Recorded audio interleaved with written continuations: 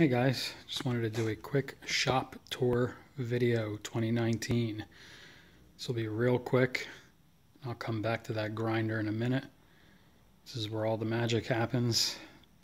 A couple knives on the bench right now. Dike'emed out. Got a set of liners here. I just finished roughing these out. You get a little better light for you there. There you go. Roughed out. Be ready for a glue up. Some of the knives that were made, the original ones on the top, not bad, a little rough. And then some of the more finished ones there. I think everybody kind of wants to get to a point, and I got to that point with these knives where when I started making these, and those are stainless, that I said every knife I'm going to just make it the best that I can. And again, I'm very far from where I want to be ultimately, but every build gets better, right? So good lighting, you got to have it. Buffer, and then I also have some Scotch-Brite wheels and a grinder there. All these belts. I just made some of these racks again, and this is in anticipation of a 2x72 that I have coming. Okay, shop vac, compressor, and this is a garage, guys, that it does double duty, right? My tractor, some different things. Here's my second bench across the other side.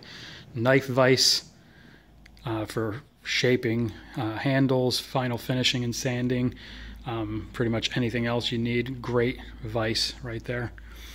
There's the jigs, a bunch of them made here, ready to go. Pack up as orders come in. That is a makeshift Kydex press. Just the boards, a couple pieces of foam, put it in there. There's the rivet setter, drill, hand drill. The other things, drill press. It's the Harbor Freight drill press. And a Harbor Freight bandsaw that I know a lot of you guys have, along with the swag stand. Awesome stand. Built that little bench myself there just to put something on it.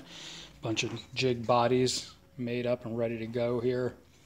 Again, more lighting, safety, protective gear, gotta have it. Okay, eyewear, goggles. Been to the doctor a few times with little shards or something in the eye and grit or whatever it might be, so definitely want to take care there.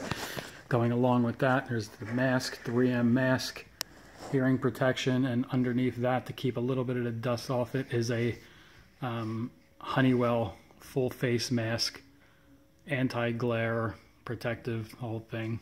Definitely worth it.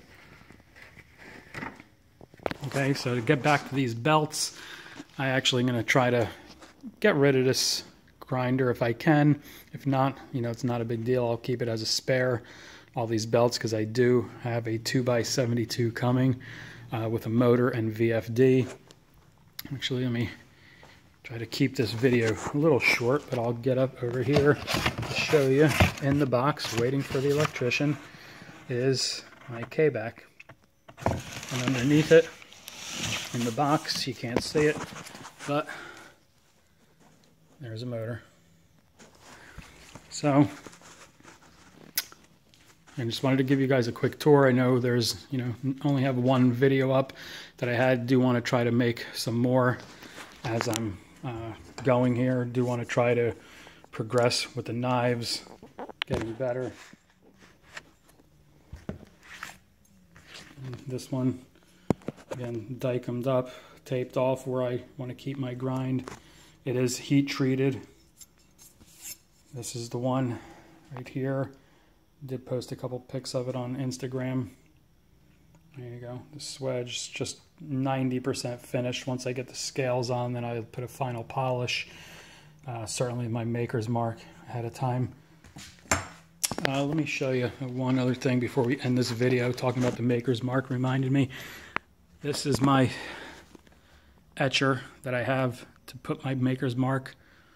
I found this thing online. It was a great deal. It's AC/DC power. You know, with the plugs it in here. I just made my homemade